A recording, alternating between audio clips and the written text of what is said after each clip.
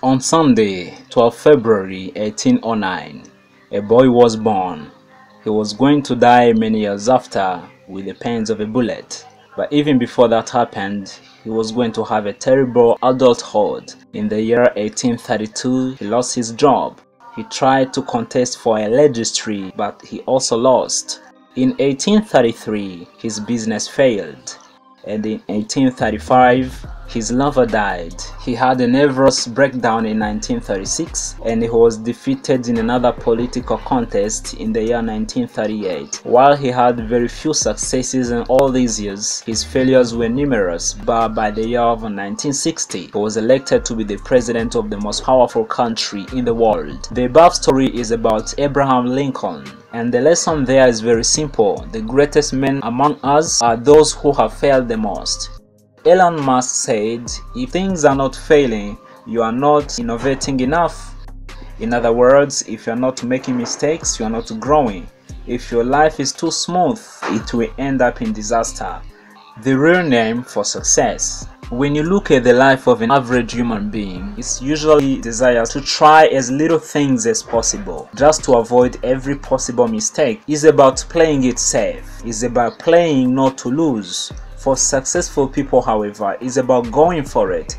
It's about fighting for your dreams. And that's the reason why successful people always have more failures and mistakes than people who are failures. Show me anyone successful today and I'll tell you that such a person has experienced a lot of failures than the average people. That's why the real name of success is after several failures, because that's the way it is. You only become successful after you've gone through several failures. And if you're afraid of such a pain that failures bring, you might as well forget about the success that you seek.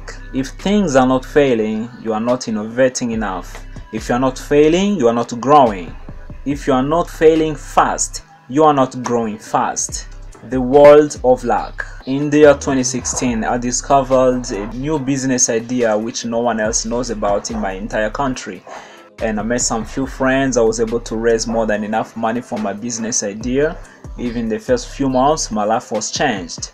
And this business eventually gave us enough money to start another business and then another business. The above story is true and it sounds a lot like a stroke of luck, right? Yes, it was stroke of luck. But there was another side to the story that I have not told you, that it was before I met that luck. I sacrificed 8 years long in my life looking for it. I started out in the business world on 24th July 2008, and for the following 8 years, all I knew was failures. So, shall we call my breakthrough after 8 years of bitter luck? Yes, it was bitter luck, but don't forget this. Luck only comes to people who look for it where it lives, and that is in the wilderness. Think about this as warfare. When you shoot a bullet at your enemy, well, that single bullet might kill him, but the chances of that happening are mean. What if you shot 10 bullets? What if you shot 100? Then you increase your probability. The same thing happens when you want to achieve success in life. When you try once, your chances of success are lean. When you try 10 times or 100 times, then you are likely to be lucky because one of your bullets is likely to hit your target. If things are not failing, you are not innovating enough. Massive failure and success.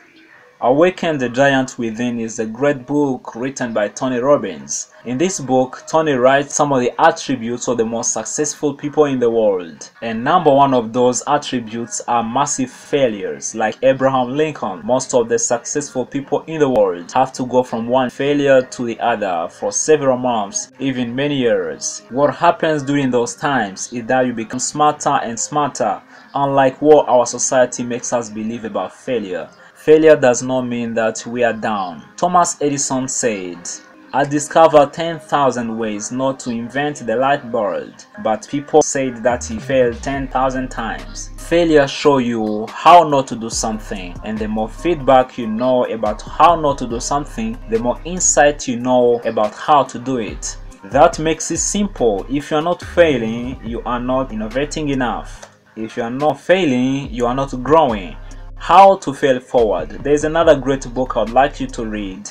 It's called Failing Forward by John Maxwell. Failing Forward is a great book that tells the stories of 10 or even hundreds of successful people all over the world, and then shows us how these people became successful. So it turns out that people who become successful are people who actually dare things that are actually bigger than themselves, and because of this they almost always fail several times.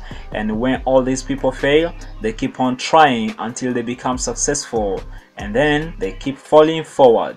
Reading a book like this tends to open your life in the reality of life, and this in turn changes the way you think about life in general. As for me, because I read a lot when I started out in the business world, when things don't seem to be working, I just tell myself, well, everyone who has achieved success has endured a lot of failures. Because I study a lot of stories of people, it is very easy for me to see failure as a normal thing, and whenever any human can interpret anything as being normal, he or she can easily endure such a thing or even smile through it. Sometimes, as I was watching a documentary about some guys who were born as a slave, who believed that it was normal to be a slave, and suddenly because that was the only life they only knew. The reason why most of us see failure as a bad thing is because from our childhood everyone around us has been always criticizing us about making mistakes. What I recommend for you is this: sit down and read biographies of people who have achieved greatness in life. You don't have to read 500 pages biographies if you don't like reading.